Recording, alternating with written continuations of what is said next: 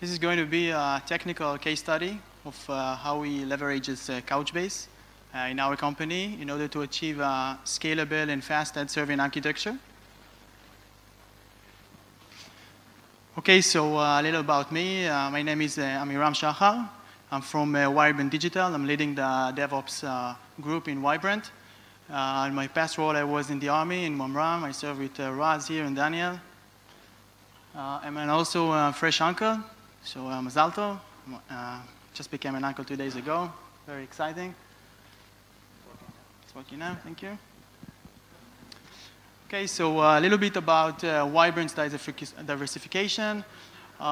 We have 3 operational HQ located first in Israel. We have also 1 HQ in Argentina for LATAM and 1 HQ in India. Our company activity is spread among 50 markets. We are the exclusive representative of Microsoft advertising in LATAM, in Argentina, and we are partners of top companies like Yahoo, Facebook, and AppNexus.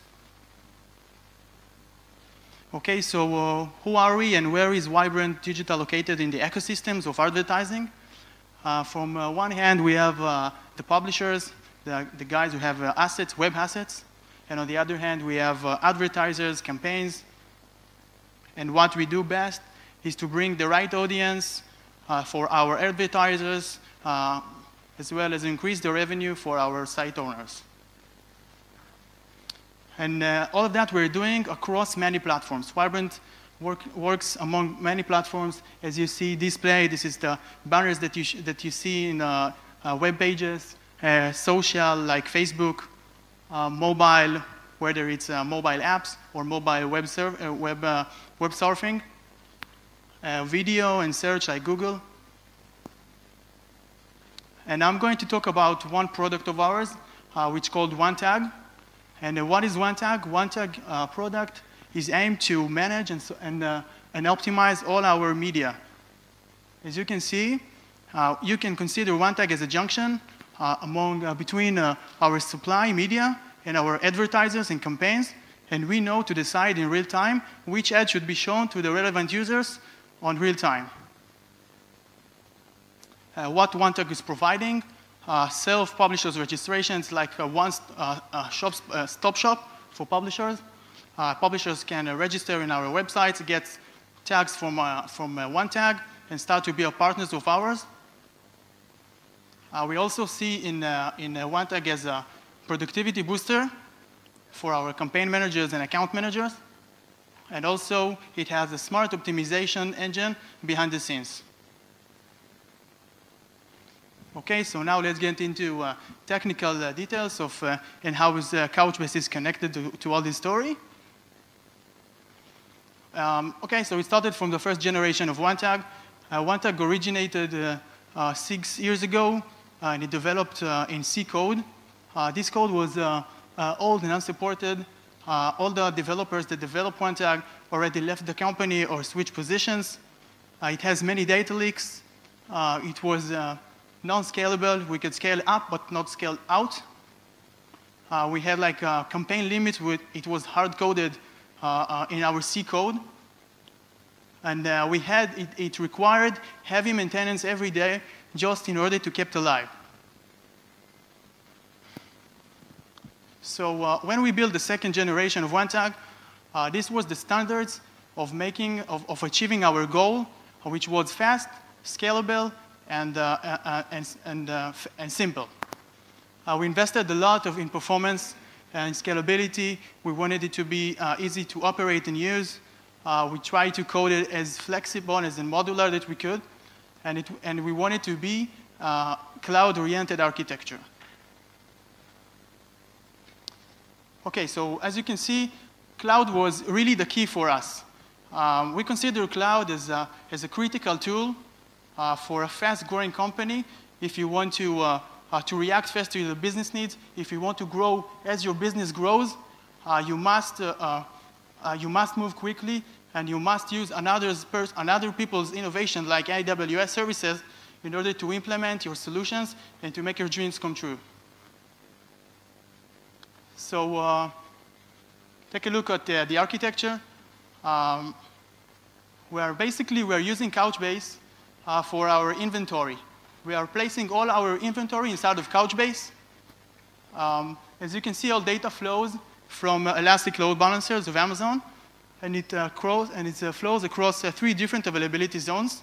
And not only that it crosses among 3 different availability zones, we have the feature of scaling out and shrinking as the load increases or decreases. We have auto-scaling groups in each availability zone.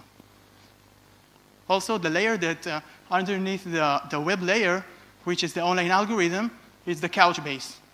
The Couchbase is also spread among 3 different availability zones. As you can see, we managed to achieve it with VPC segmentations. Another feature that we have in this architecture is logging every impression into ephemeral storage, which is IO-free. I will talk about it later. All these web logs are shipping through Logstash into Elasticsearch cluster for real-time log management. After that, all the data is being processed into Hadoop, being processed with Impala, and then flowing into the Oracle in optimization and optimization process, and goes again to the Couchbase. So why we chose Couchbase? So it was clear for us that we were going to use NoSQL.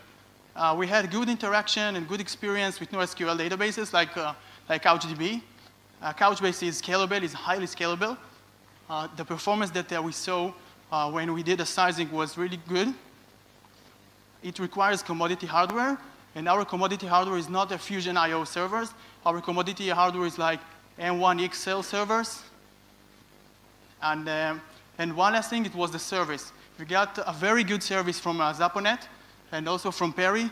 Very helped us when we did the sizing and all along the way that we built the architecture. I would like to share also with you a few tips from our journey. Use AWS ephemeral storage. It's IO-free. As you know, in AWS, you're paying for every single IOPS that you're doing. But if you're using ephemeral storage, you won't pay. So every single impression was not logged into the Couchbase. It was clear to us from day one that we're not going to write every impression to the Couchbase. If you're going to write every impression to the Couchbase, so you won't get the beneficials out of Couchbase. So we're just writing it into ephemeral storage, which is really fast, IO-free. And from this ephemeral storage, we shipped it into real-time log management. Use Couchbase on SSDs or EBS with a RAID of 10. But I don't want to stress you to use only SSDs. The only reason to get SSD is that you can get SSD in the same price as you can get another instance. And on the other hand, if an instance failed, you don't really need the data that is inside their instance. You just spin another one and insert into the cluster. Also, we managed to achieve the high availability using the VPC segmentation of Amazon. And we also leverages the counter increase, which is an atomic operations of Couchbase. Here I'll show you a little example about how we saved a third of our IOPS operation only by design of the code. In normal cases, if you want to select the document, then you're doing the first operation. The second operation will do selecting the counter of the document. And the third operation will be increasing the document counter. So we have here on every impression 3 IO operations. So, and what we did, in fact, the first operation was getting the document. Second operation was increasing the counter. And while increasing the counter, getting by value, getting the new counter's value. This is how we saved the third IOPS. And when it gets to million operations in second, you're saving third of your usage, third of your IOPS, and third of your capacity that you need in Couchbase. Also, we are using, for the real-time log management, we're using Kibana project. This is a very interesting project. You should read about it. We're using Elasticsearch behind of this. Autoscale by design. It's not a simple thing to achieve autoscale in Amazon. It's not like right-click autoscale. You need to work hard on that when you're building the architecture. You need to take the specific layer that you want to autoscale and to build it in such a way. We are also using spot instances of Amazon, which is a real-time bidding on instances. And this is how we manage to save 70% of our expenses only using spot instances. We're paying 0.1 of its original price of instance when we're working with spot instances. And also monitoring. Our team is very monitoring oriented. This is a view about the real-time log management that I was talking about. I can see in every single moment what is happening with my traffic, from which browser, how many HTTP requests, from which country. I can just press on the country here, and I can see exactly how many users I have from this country right now. Also, we have another dashboard for analysis. We can search group by campaign, slice and dice the data in order to find frauds, in order to find discrepancies if there are. Also, you can see our traffic pattern. We can have constant high traffic for several hours, and you can see suddenly our publishers sign up and starting to bring traffic, and we need to react fast. This is screenshots from our Elastic Load Balancers. You can see that we have like constant traffic, and here a publisher sign up and starting to send traffic, and we need to react. The Couchbase should react. And the goal, the target, when we designed the system, the target was to keep the latency as low as we can. You can see our latency is constant, is 0.0035, and the latency is the time from the millisecond that a user requested an ad. It flows through the load balancer, got into the impression server, geo-targeting, campaign selection from the Couchbase, getting the user profile, the optional profitability of the user, serving the ad, and all that for every single impression in less than 0.0035 seconds. You can see how does the Couchbase handle this. The Couchbase uses all the RAM that he can, of course, and our cache miss ratio is 0, totally 0 right now because we are not using any of the disks. All the data is loaded into the memory. And you can see that the Couchbase is not a CPU consumer. Also, I would like to share difficulties that we have encountered along the way. Swapping. Starting up instances from Amazon, you're not getting it with swap space. And if you're working with Couchbase without any swap space, the instances will just crash. And here is original screenshot from our Linux logs about crashing because of swapping. Connection pooling. We did a mistake by doing a connection every time we did an impression. We tried to create a connection to the Couchbase, which was wrong, because on every time that you're doing the connection to the Couchbase, you're getting the cluster topology, which is a heavy operation.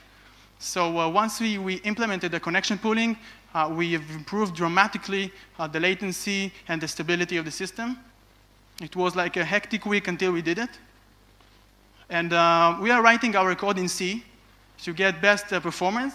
And I must tell that the C code the documentation is very not so common as Java and PHP and OJS. And also we found out that heavy writes to Couchbase is causing latency. Benefits out of the new architectures. Heavy, like it can interrupt dramatically to the latency, like very spikes in the latency. You're asking about how many writes I did? Or how many? We did every document of ours, the weight is like 1K, less than 1K. And we tried to write more than 20K documents per second. And it causes a high latency. So we reduced the amount, and the latency get back to normal. High latency is when we see that in milliseconds, more than 0.009. This is high latency for us. Seconds, yes, seconds. Yes, this is high latency because we are in the online serving. Every millisecond is like a gold, and we need to keep it. We need to keep it as low as possible. Connection pooling. Connection pooling, I can consider it as a benefit also, because once you're implementing connection pooling, you will get the best performance out of Couchbase.